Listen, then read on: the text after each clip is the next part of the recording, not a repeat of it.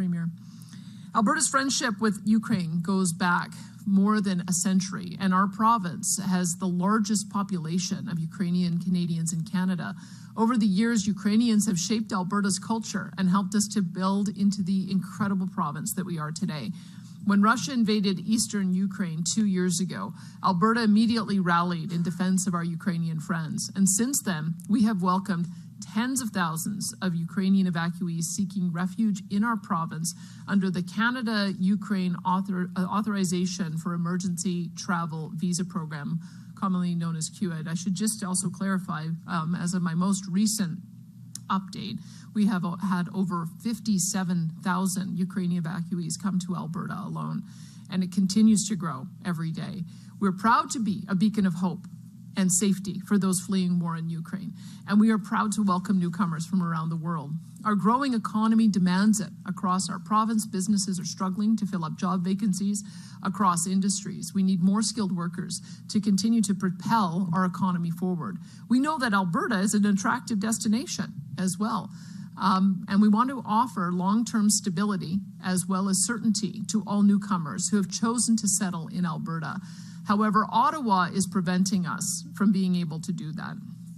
The federal government recently notified us that Alberta will not receive any increase in the number of provincial nomination spaces through the Alberta Advantage Immigration Program.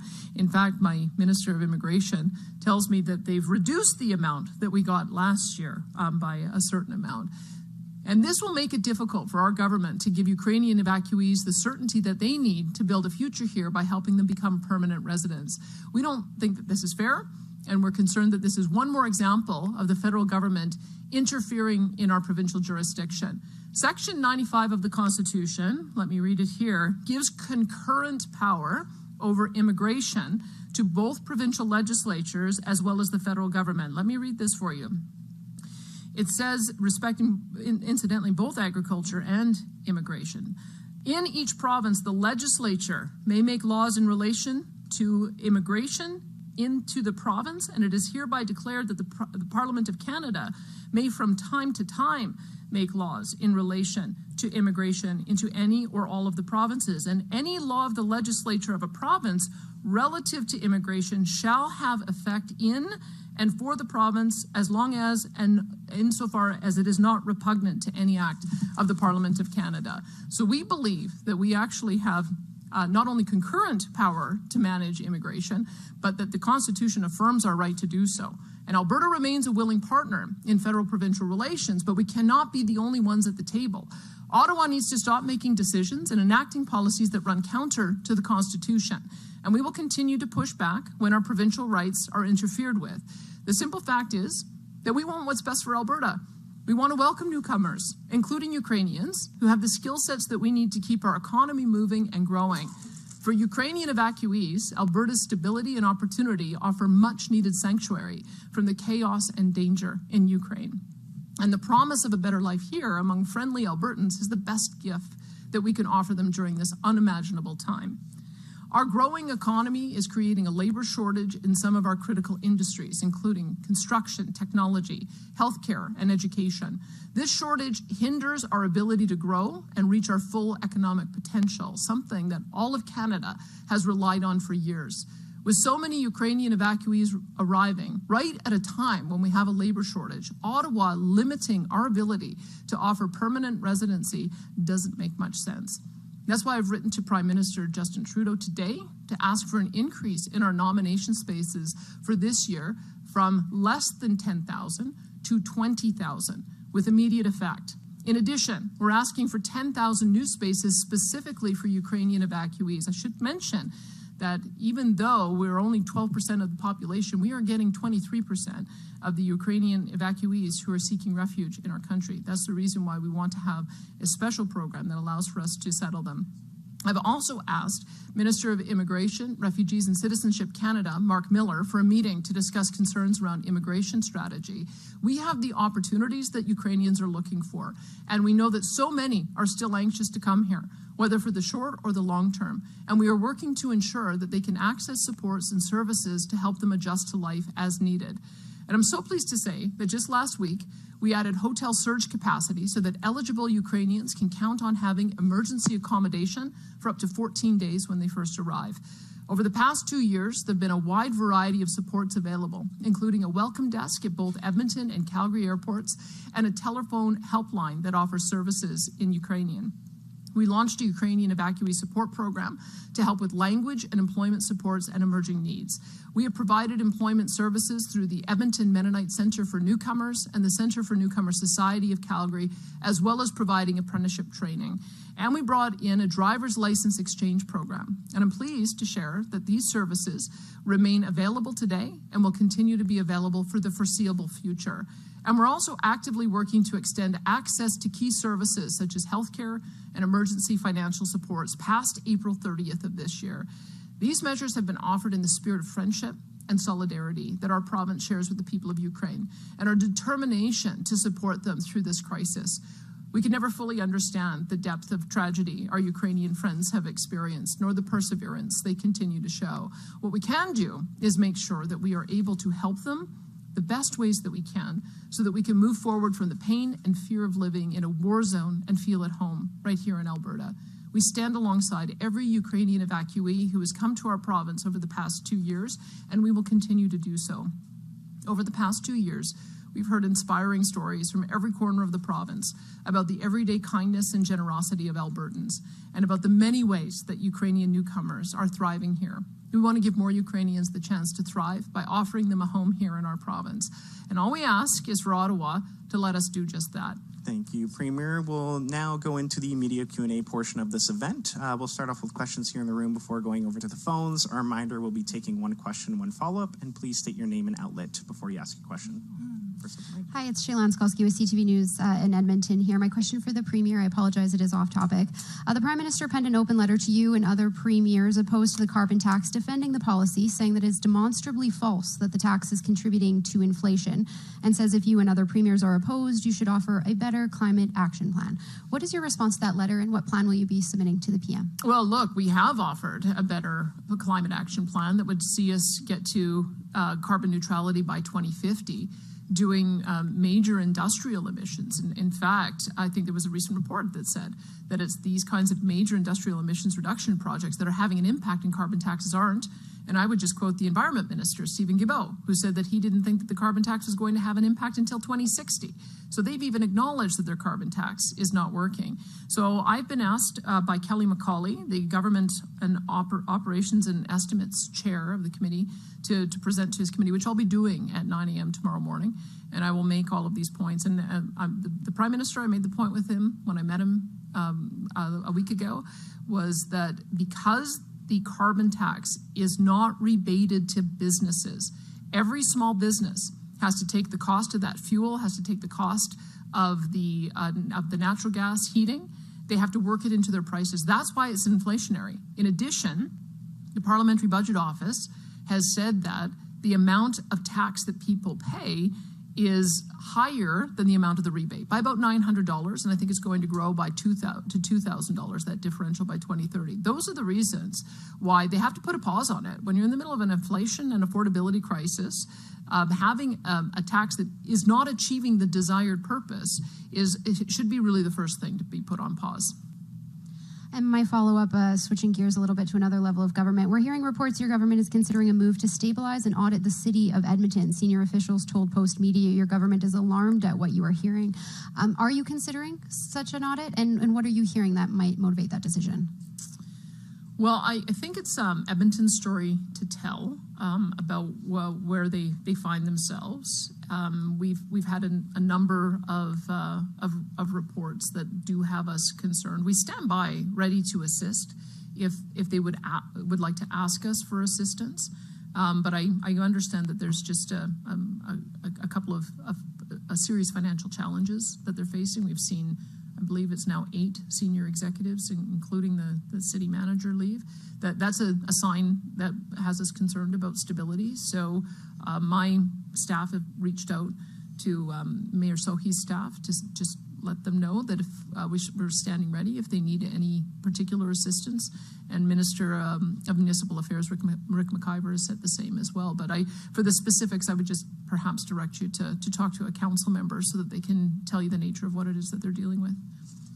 Hi, Premier. Brandon Carson-Smith from Global News Edmonton. To follow up on that last point, maybe you could just clarify, so you're waiting on the city to ask for help. That's a clarification, and then I do have a question. Correct, yeah. We're just waiting on the city to ask for help. It may be that they're able to work through these problems on their own, and look, it's a big step if you try to intervene in any council's decision-making, let alone a city as large and important as our capital city. And so we would not take that decision lightly, and we would want them to be very specific about whether they think we can help and how they would like us to help. So we just let them know we're on standby if they need to make that call. Has your government received any reports or complaints that the City of Edmonton is awarding contracts to one of the councillor's associates or partners? I would say I've heard that a letter is coming in to the Minister of Municipal Affairs. I've not seen that letter, but I would maybe direct you to the Minister of Municipal Affairs to see what his comment is on that. Yesterday, during Legends, your Chief of Staff was telling reporters that he'd heard of fraud and bullying within the City of Edmonton. Presumably, he would bring those concerns and allegations to you. So what has your government done about those allegations? Look, I mean, I don't want to prejudge what may or may not be in a letter that we've been told that we'll receive. And so I just wouldn't mind seeing the letter, talking to my municipal affairs minister and seeing if there's anything more that we need to do. But at the moment, I've not seen the letter. We've not received it yet. I've just been told it's on the way. Are fraud and bullying the correct words? I would just say I don't want to mischaracterize because I don't know the full details. And so I'd rather just wait and see what the letter says. Jonathan Bradley, Western Standard. Suppose you follow through on taking over the city of Edmonton. What would that timeline look like? There's no decision in that regard at all, because I would say there's lots of ways that we can assist a municipality that is having difficulty. But in the case of a city as like the capital city, is our second largest city in the province, we would want to make sure that we're working with them to address the particular needs that they have. And so we've just put the word out through the mayor's office as well as through our municipal affairs minister that we stand by ready to help if they think they need our assistance. You and Edmonton Mayor Amarjeet Sohi have clashed in the last year over various issues. What priorities do you want to see him focus on when it comes to problems within the city of Edmonton? I don't know that we've clashed. I think we've actually worked together quite collaboratively. And when you look at the measures that we took to clear the encampments, we just did an announcement on that yesterday. Having the city as a partner in being able to clear over 700 encampments, set up our navigation center, ensure that we have got supports in place. I think that's actually been an example of a really good collaboration, and I hope we can do more of that. Thank you. Thank you. We'll now go over to the phones. Operator, could you put through our first caller, please? Lauren Boothby, Edmonton Journal. Hi, Premier. If you're concerned about Edmonton's finances, is Alberta government considering, maybe remitting some more funding back to the cities? I know there's been some requests about, photo radar and about taxes for government buildings. Could that be a way to help stabilize some of the financial challenges of the city? I'd like to see sort of the full array of proposals that they would have, if they have any, for us. I don't know the magnitude of the challenge that they're facing, so I don't know if the measures you've just identified would be sufficient. So it may be that we have to look at a whole menu of options, but we're just on standby waiting to see what kind of assistance they might need from us. Also, earlier this week, the Municipal Affairs Minister said your government would let Medicine City Hat figure their situation out. You've only intervened twice, I believe, in other municipalities. So, why is Edmonton being considered for more scrutiny and not Medicine Hat? And does this have anything to do with the political leanings of the people Edmontonians elected to represent them in this case? Well, I think they're different circumstances. From what I understand about Medicine Hat, they're very healthy from a financial point of view. They have their own gas company. They operate their own power company. They've got a massive fund that they have for some of their surplus revenue. So I think the nature of the challenges in Medicine Hat are quite different than what we're hearing about the challenges in Edmonton. Thank you, Lauren. Operator, can you put through our next caller, please? Michelle Bellefontaine, CBC. Hi there, Premier. Thanks for taking my question. I just wanted to follow up on what Lauren just asked about Medicine Hat.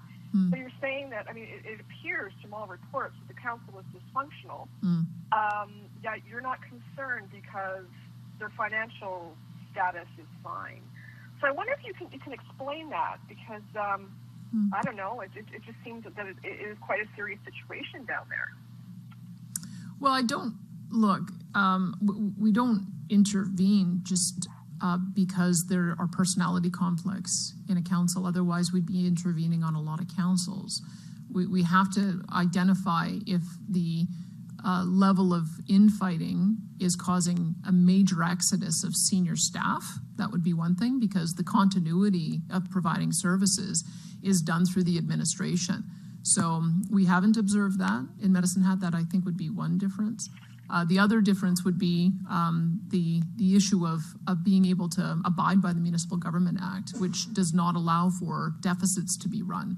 My understanding, if I'm remembering this correctly, is that in a 3-year budget cycle, there has to be a balanced budget. And so if that is something that is unachievable, that becomes another level that we would have to intervene on. And then I guess the third thing, because I suppose Chestermere would be maybe the other example where there was an intervention, you have to follow the law. And in the case of the Municipal Government Act as well, council members are not allowed to meet as a majority and make decisions outside of caucus chambers. And when that occurs, that's also a violation of legislation. So I would just say that each of these situations are all different. And so the minister likes to have a light touch. He certainly doesn't want to be intervening in all cases if there's just a personality conflict. We have to be looking at it through the lens of whether there is any danger that laws are going to be broken in the Municipal Government Act, or whether there's going to be a danger in delivering on services. As a follow-up, though, anybody who is looking at this situation, Premier, is going, because let's face it, I know that you just said that you and Mayor Sohi get along, but your government has clashed with the city of Edmonton. And so anybody who's looking at this from the outside is going to say, oh, isn't that interesting that they want to intervene in the affairs of the city of Edmonton? Have they posted a deficit? They're not allowed to under the law. So I'm just wondering, what would you say to people who are very suspicious about your government's motives here, and even having this message come out via a columnist? Well, look, as I understand it, there was a pretty involved meeting at the council a number of days ago that talked about the financial challenges the city is facing. There's a number of people who were at that meeting, and a number of them started calling us. And so that's how we heard about it. But we're just letting the city know that we're on standby if the things that we're hearing are true, and if they need any assistance. And we've been watching the media as well in seeing the exodus of senior officials over the last 12 months. That is unusual. And when you've got a major city that has the kind of budget and the kind of responsibility Edmonton does, and you lose 7 or 8 of your senior staff, and then you're hearing of meetings where they talk about very serious financial challenges, it would be irresponsible of me not to pay attention to that. So we're paying attention. We want the council to know, and the mayor to know, that we're on standby if they need to talk to us to be able to help them through this. No one stepped in. No one has intervened. No one is doing an audit. No one is taking any extraordinary measures. But if they need our help, then we're ready. We're ready and on standby to help. Thanks, Michelle. We have time for one last question. Operator, could you put through the next caller, please? Alexander Dwally, Rebel News. Thank you, Premier, for taking my question. So on the carbon tax, Prime Minister Justin Trudeau claimed the provinces have now proposed better solutions to the tax and have yet to meet federal standards for reducing emissions. What is your response to that, given the federal government has yet to meet a single emissions target? Well, I can tell you, we have met our methane emissions reduction target, met it early by 45% below the 2005 levels. We were hoping to achieve that by 2025. We achieved it early. Glad to be sharing a stage with Premier Ed Stelmach, who had the foresight to invest in a major project for the Quest carbon capture project, which was a $700 million investment that has an at-scale carbon capture utilization and storage project, along with the carbon trunk line. And that is the reason why we are attracting investments from Dow Chemical for their net zero petrochemical plant, Air Products for their net zero hydrogen plant, Heidelberg for their net zero cement plant. We just announced the opening of the first private operated hydrogen fueling station just outside of Edmonton in Leduc County as the backbone to start building out our hydrogen infrastructure. We've been working with AMTA and along with the federal government on dual fuel semis so we can reduce the carbon emissions profile on that. We launched again with the federal government an Edmonton bus and a Strathcona bus that is also hydrogen based. We are working with the federal government to see if there's an avenue for us to export more LNG and ammonia so that we can reduce emissions internationally. The carbon capture utilization and storage capacity that we have here is really second only to Russia in the amount of pore space that we have. And we've already mapped out 25 different hubs, and we're beginning to see major projects like Pathways working towards building a carbon trunk line in partnership.